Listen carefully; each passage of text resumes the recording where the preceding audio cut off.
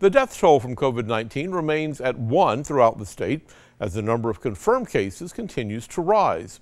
According to the Alabama Department of Public Health, there are currently 517 confirmed cases in Alabama. Cleburne and Cherokee counties have been added to the overall count with confirmed cases at 1 each. Etowah County now has 4 confirmed cases, and Jefferson County remains the state's hotspot with 159 cases. More than 4,000 Alabamians have now been tested for COVID-19. You're encouraged to stay cautious, continue social distancing, and practicing good hygiene. The only way to stop the spread of this virus is to take heed of all safety measures.